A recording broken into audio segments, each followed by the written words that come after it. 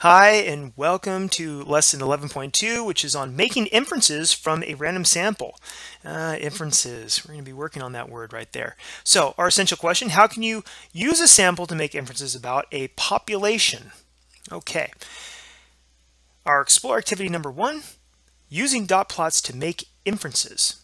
After obtaining a random sample of a population, which was talked about in 11.1, you can make inferences about the population, which means from there you can be able to describe that population. Random samples are usually representative and support valid inferences, which means those descriptions of that population are true. Okay, in our situation here, Rosie asked a random sample of students how many books they had in their backpacks. She recorded the data in a list. So a student had 2 books, another student had 6, and 1, 0, 4, 1, 4, 2, and someone had 2 books in the back. Make a dot plot for the books carried by this sample of students. So we're going to order the data from least to greatest. So we see that the smallest number is 0 and the biggest number is 6. So we go 0 to 6. And we place a dot above each number on the number line each time it appears in the data set. So we have 2 happens, how many times? 1, 2, 3. 2 happens 3 times. 0 happens once. 1 happens 2 times. 4 happens twice. And 6 happens once. And we should notice that the dot plot puts the data values in order. So it does organize them as well. So let's reflect on this. The critical thinking part. How are the number of dots you plotted related to the number of data values? Okay, so how is that related to this? Well, they are the same. It's the same data. Each dot represents one data value. It's another way of looking at the data. It's organized now. That's the advantage to this. And in class, we're going to be talking about no students in Rosie's sample carry 3 books. Do you think this is true of all the students in the school? Be ready to explain that in class. Okay.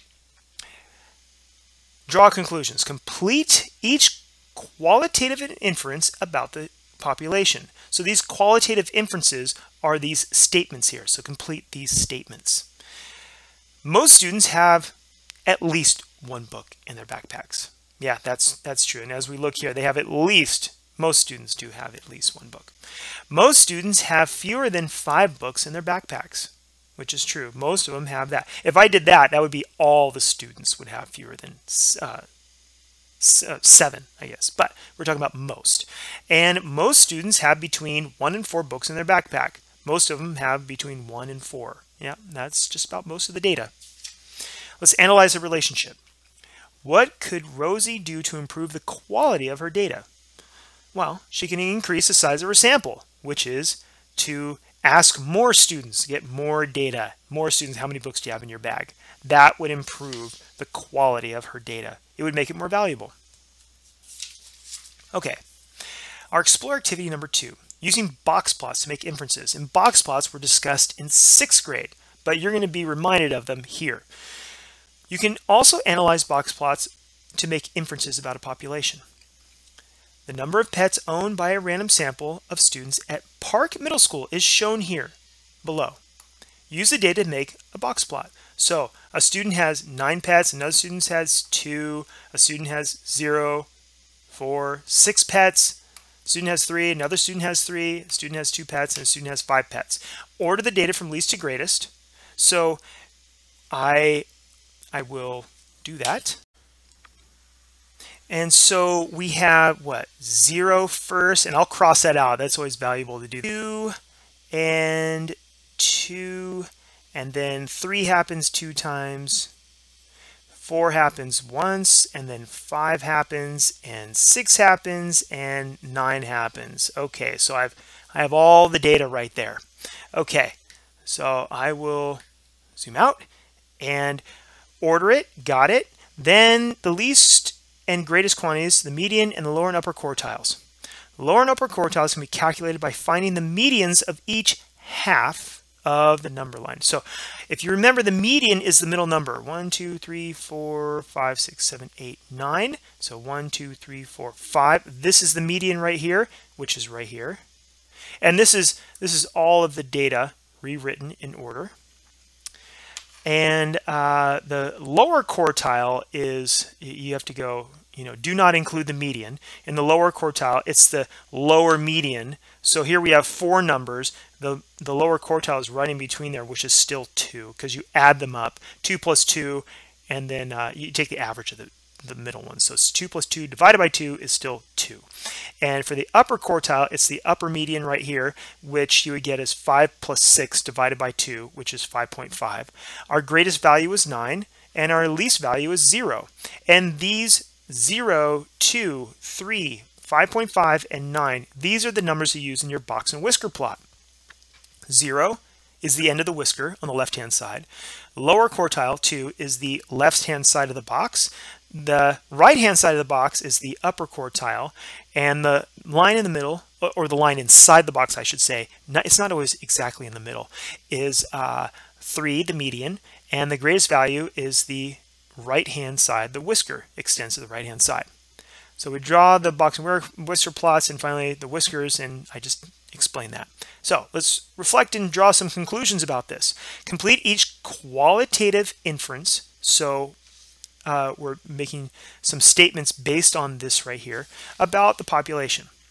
A good measure for the most likely number of pets is 3. I would say so. That's right there in the median right there. 50% of the students have between 0 and 3 pets. Here's an important piece of information. Here, this is the median. That means half the data is above and half the data is below. Here, this is the median. This is the lower quartile, so the bottom 25%. So this is 25% of the data, 50%, 75, and then from here to here is 100%. So this inside the box always represents 50%, because this goes from 0 to 25, 50, 75, and 100. So this is the middle 50%. This is the bottom 50%. This is the top 50%. So 50% of the students are between 0 and 3. That is correct.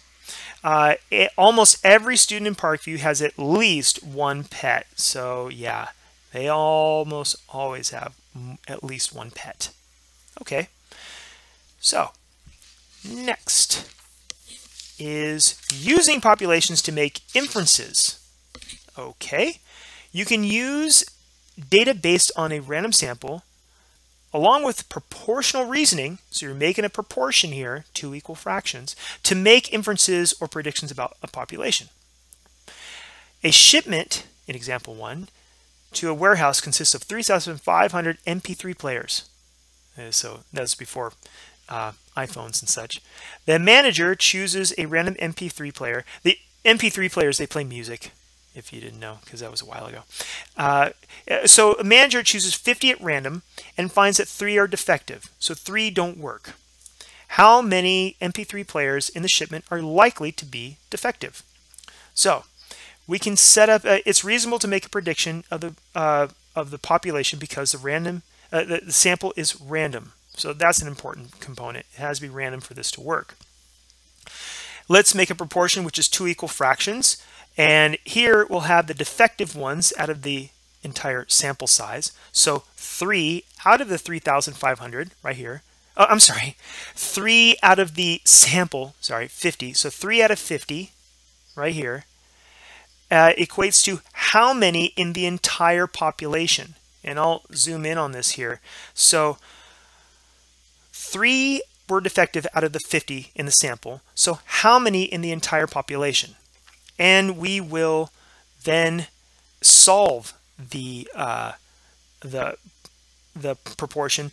Now, what they decide to do is they decide to see that 5 times 7 is 35. Notice that. So 50 times 70 is 3,500. Well, if you multiply this by 70, then this has to be multiplied by 70. So 3 times 7 is 21. 3 times 70 is 210. And that's how we can get our answer. We could also do this, and I'll zoom out for this.